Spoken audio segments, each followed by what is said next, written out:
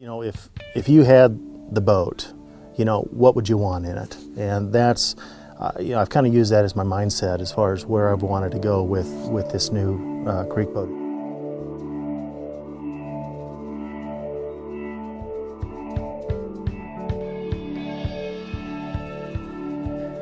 You don't have to paddle this boat hard, and it's going to get you through the stuff on the surface and in a lot of control.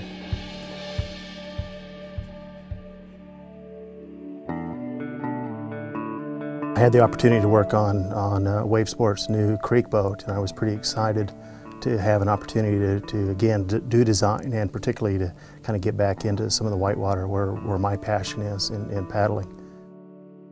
I had a pretty good idea of where we wanted to go with this new creek boat. Really wanted to do some things a little bit different than what we'd had in some of the other Wave Sport boats. Continuous rocker, you know, we felt like that was real important for boofability, for speed.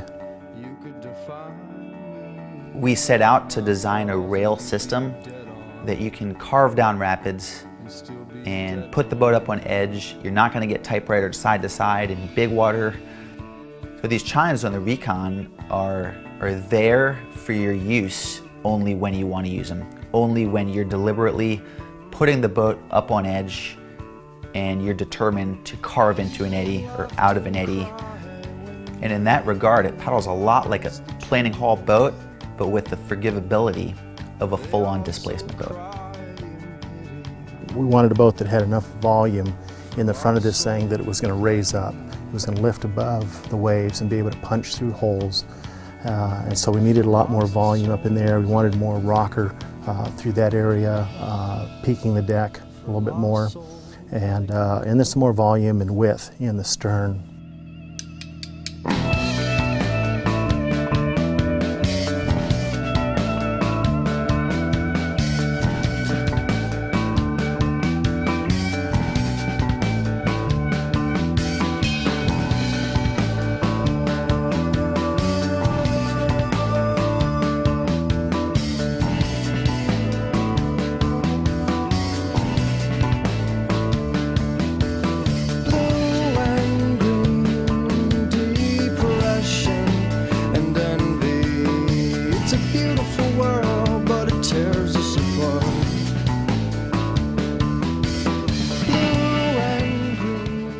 And that stern volume is really almost squirting you out of rapids. It's got such a big sunflower seed shaped stern that you're exiting rapids with a lot of speed.